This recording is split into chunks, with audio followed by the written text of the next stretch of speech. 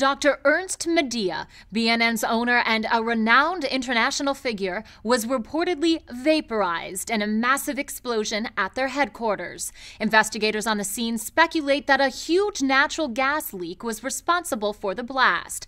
It was also rumored that packs of feral dogs devoured the remains of several BNN employees in the aftermath. This was a terrible fate for the brilliant Arthur Sharps, who tried to sharpen our perspective. For Bastian Kane, the cane this explosion raised was probably beyond his imagining. And for Tekbir Hadrasi, the terrible topical tragedy was that BNN's best and brightest were all swept away in the blink of an eye.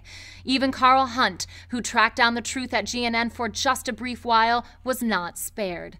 We deeply regret the passing of these great newscasters. But, as always, here at Wolf News, we stand ready to step into the breach and carry on in their fine tradition.